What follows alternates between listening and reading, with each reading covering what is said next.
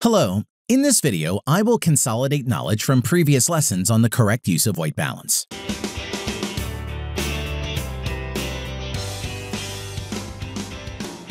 Here's my first photo.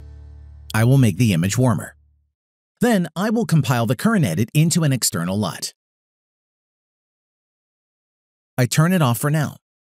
The second LUT will make the picture colder. I will make blue colors darker using Volume tool. Now I'm choosing Masked Alt mode, turning on the external LUT and creating a mask based on image warmth. Let's turn on the mask preview. My external LUT affects black areas on the preview. These areas will be warmer. I'll adjust the mask and that's what happened. Here is a photo before and here is after.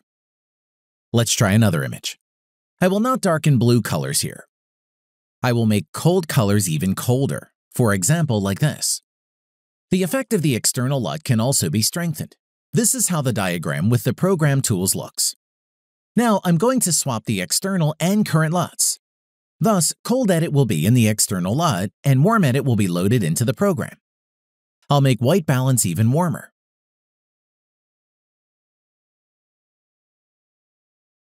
Let's turn on mask preview. External LUT is making dark areas colder now. Current warm edit applies to bright areas.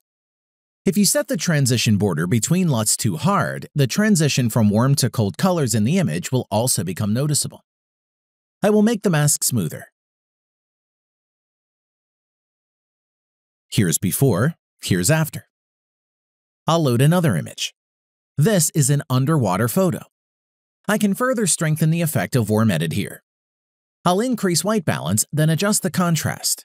Make the picture even redder with tint slider and slightly increase the saturation. I'm going to swap LUTs to gain access to cold edit. I will also adjust contrast here. Here's a photo before, here's after.